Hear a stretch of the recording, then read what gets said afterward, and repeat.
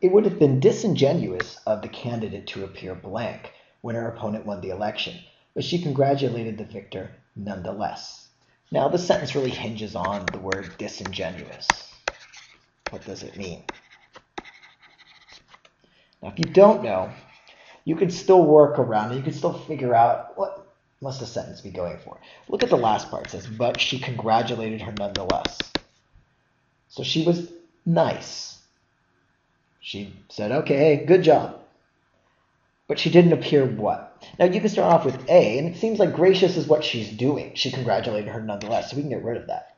Ecstatic, though, would be a little bit weird. Yay, you won. So she didn't do that. That'd be too extreme, but she did congratulate her and say good job.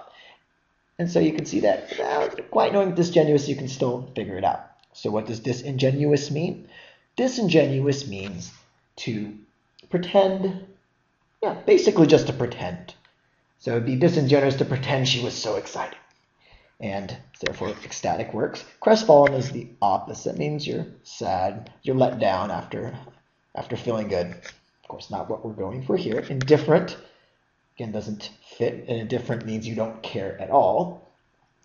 So get rid of indifferent. Euphoric matches ecstatic. Both are similar words, meaning extremely happy. And therefore, there are two answers.